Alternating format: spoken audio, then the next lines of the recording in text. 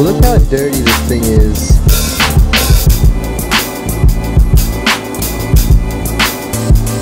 What a lot of you may not know is that I recently went on a road trip. The grill was filled with bugs. There was also a lot of chips in the paint. Well, this is Plastidip, so I'm fine in this case. I tried to peel the Plastidip off. I think the coats wear off over time. That's just from my experience. We're gonna be re-Plastidipping this part. The good thing about Plastidip is that it's removable if you do it right. For me, I don't really think I did it right because if you peel it, only some small pieces come out. All of it's supposed to come out. I have one solution for this. Dip dissolver. I did some research and found out that this works, I think.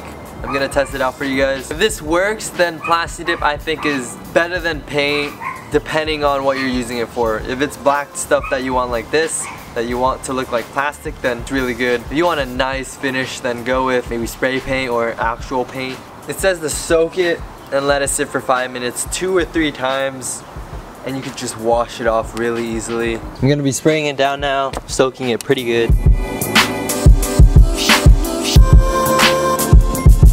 It smells really good, like oranges. You can kind of see it working. It's kind of liquefying the Plastidip so that it just washes right off. Second coat going on right now. It's been like 2 or 3 minutes.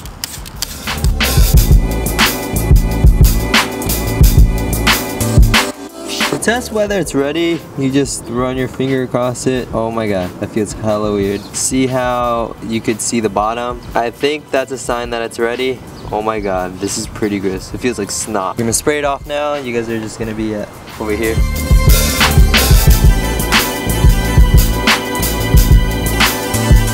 Letting it dry now. The thing is, it didn't really save the underneath part, but it's good at like reapplying.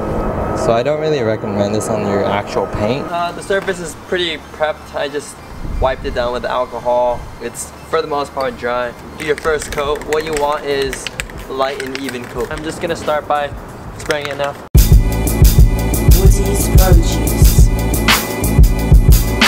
I think that's pretty much even.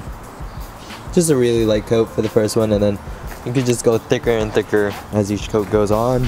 And wait like 15 minutes for it to dry. Second coat is going on right now.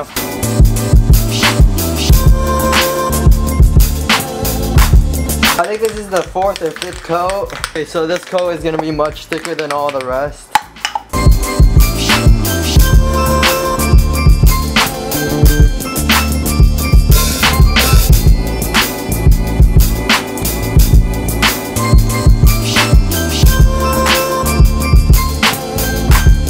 This is my 6th or 7th coat.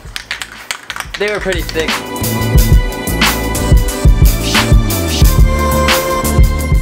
Well, here it is. This is how it looks. I think it came out phenomenally, except there's spider webs and it's only been a day. What the hell? Not gonna ever turn out really that perfect, but I think over time it'll look better because I noticed that it got very smooth after like 6 months. Might as well finish it off. This is the final touch. And voila, there you go, my grill is back to normal. Finally.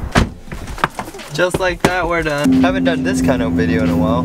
That was basically plastic. It's just a really good alternative to paint in general, depending on what you're using it for.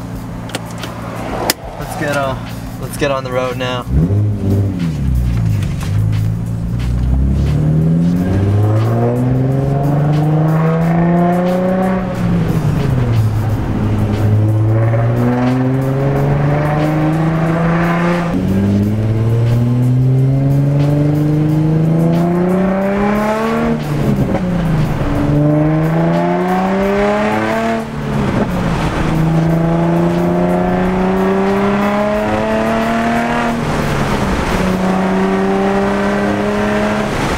Summarize it up, it's easy to remove. It's fairly simple when you're putting it on some part or whatever you're putting it on.